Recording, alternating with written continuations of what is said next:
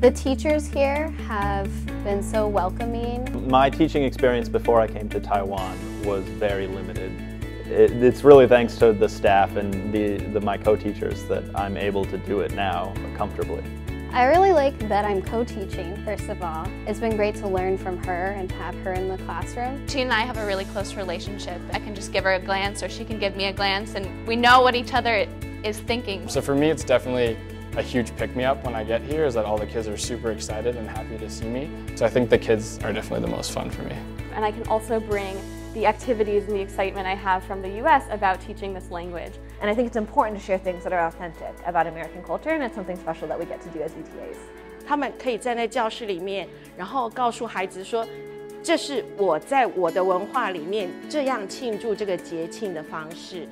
我觉得他们是最有说服力的。For the whole year, I've been thinking, what are some ways that we can give experiences to the students that they won't forget? One of my favorite parts of co-teaching is getting to share special traditions with our students. So I first got the idea from sharing my own culture and having the opportunity to give the students here something new to learn about. They started to gain more of an awareness, and then it became something that students and teachers would be talking about throughout the course of last week. That's what language does, and an authentic cultural understanding does, is it opens up opportunities. Take your name tag and put it. I really love the English camps that we do because they give us an opportunity to come out to the more rural parts of Kaohsiung City. And we play games, we learn their names, we speak a little bit of Chinese and they'll teach us some Chinese. We sang songs. I think we're having a positive impact in their lives. 1, 2. So EV stands for English Village, and it's basically a themed-based learning center to integrate practical English use into the children's lives, I think. It's a lot different than being in school.